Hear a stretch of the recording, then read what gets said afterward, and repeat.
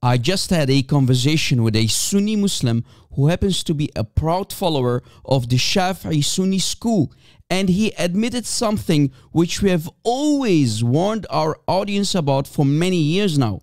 Warning, this video could be very disturbing for some people. Peggy 18.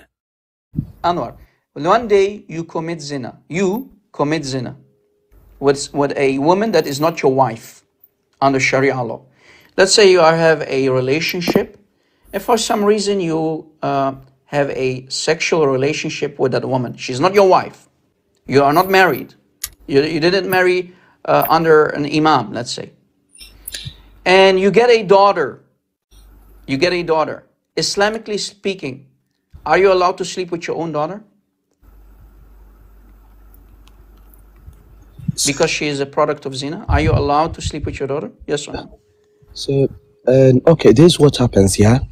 Yes. As long as that child came out of zina, as long as that child is not through the wedlock, recommended Islamic wedlock, I can marry that daughter. So you are okay with marrying your own daughter and sleeping with your own daughter just because she's not registered as legal daughter under Sharia law? So you're going to sleep with your own daughter? You okay with that? I'll marry that daughter. But then again, Wow! Damn! I said, hold up, wait a minute, something ain't right.